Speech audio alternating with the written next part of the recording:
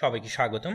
আজকের এপিসোডে আমরা একটি গাণিতিক সমস্যার সমাধান করব। এখানে দেয়া আছে A, B and C start at the same time in the same direction to run around a circular stadium. A completes a round in 252 seconds, B in 308 seconds and C in 198 seconds, all starting at the same point. After what time will they meet again at the starting point?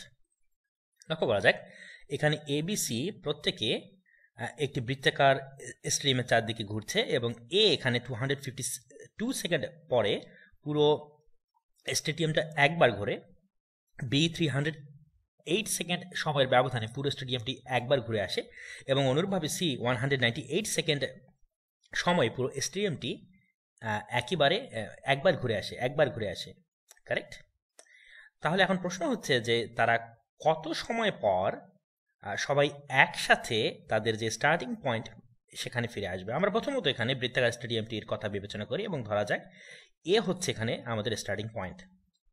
তাহলে আমরা এখানে বলতে পারবো এ এখানে 252 second সময় পরে পুরো stadium একবার ঘুরে এ বিন্দুতে আবার ফিরে আসে। অনুরূপভাবে বি এখানে এ থেকে যাত্রা শুরু করে 308 সেকেন্ড সময় পরে পুনরায় পুরো স্টেডিয়াম ঘুরে এই বিন্দুতে ফিরে আসে এবং সি 198 সেকেন্ড সময়ের ব্যবধানে পুরো স্টেডিয়াম একবার ঘুরে এই বিন্দুতে আবার ফিরে আসে। কারেক্ট? আমরা প্রথমত এখানে 252, 308 এবং 198 এই তিনটি সংখ্যার লিস্ট কমন মাল্টিপল নির্ণয় করব এবং আমরা কেন সেটা করব তা আমরা একটু পরে দেখছি। আমরা প্রথমত এখানে অনলাইন ক্যালকুলেটর সামনে নিয়ে আসি। আমরা এখানে 252 লক্ষ্য করা যাক, 252, 308 এবং 198 এই তিনটি সংখ্যার লিস্ট কমন মাল্টিপল নির্ণয় করছে। লক্ষ্য করা যাক, 252, 308 এবং 198 এই তিনটি সংখ্যার লিস্ট কমন মাল্টিপল হচ্ছে 2772। লক্ষ্য করা যাক, 2772 এটাই হচ্ছে আমাদের 252, 308 এবং 198 এর লিস্ট কমন মাল্টিপল।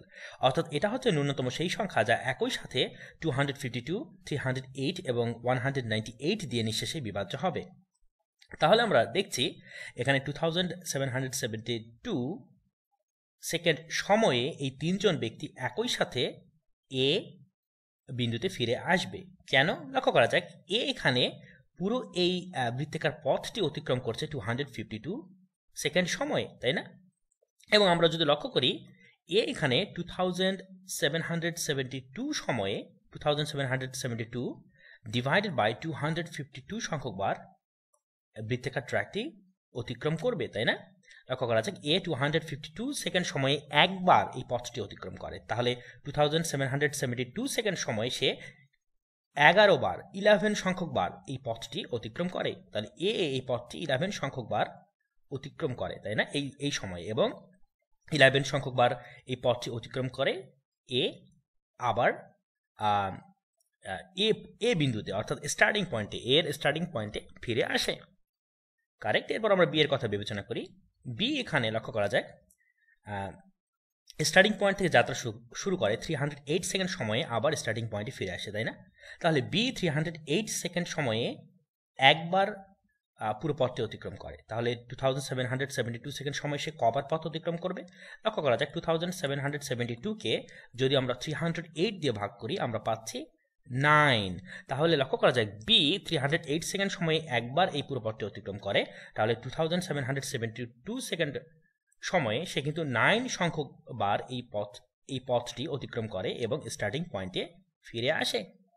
কারেক্ট? অনুরূপভাবে আমরা লক্ষ্য করি 198 সেকেন্ড সময়ে সি একবার এই পথটি অতিক্রম করে। তাহলে 2772 সেকেন্ড সময় সে কবার পথ অতিক্রম করবে? 2772কে আমাদের ভাগ করতে হবে 198 দিয়ে। আমরা কত পাচ্ছি? 14।